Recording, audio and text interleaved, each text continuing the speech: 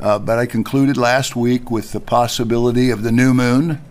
But I was suspicious of beyond the new moon. Well, the new moon is over in Jerusalem. We're still awaiting it here. But everything is based on Jerusalem time, so it is too late for Tammuz 1, the new moon, to be the appointed time. But let's talk about different kinds of moads. Are Sabbaths, holy days, and new moons the only thing we could expect? I've been suspicious of the fifth, but how could I absolutely prove it? So we're waiting for a day that will come. It's the midst of the years, and over here God says, I'm telling you, the word of God came twice, and it repeats the date it came on twice. I'm going to show you something else that drives home the fifth. Because remember, if you were studying the Bible, reading it through like most people do, you would read Ezekiel well before you ever got to Habakkuk. And if you knew when God's 2 years were, and you had Tammuz 5 in mind, by the time you got to Habakkuk, you would be ready for God throwing the overhand right and the left hook to finish the knockout, proving the fifth of the month. You know, you'd have to have the right year, and you'd have to know the whole picture, and everything would have to be plain. The mystery of God would have to end. And you'd have to know a number of things. It's in the summer, it's after the latter rain, and a lot of other things.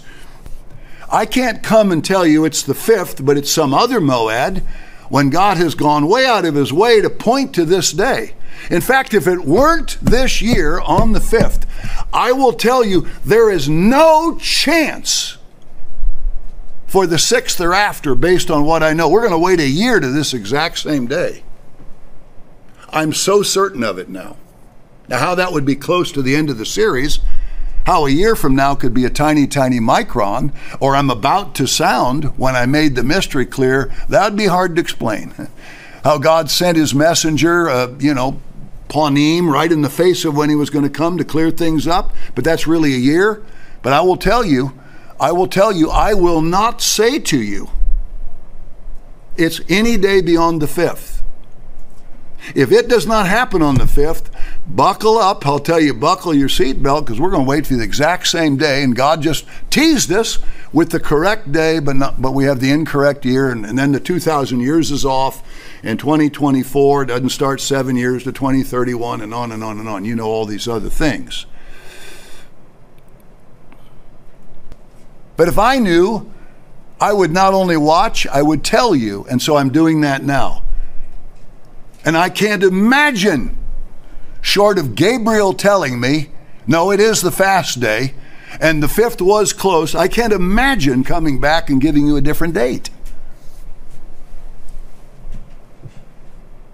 What other date or moad could I tell the house?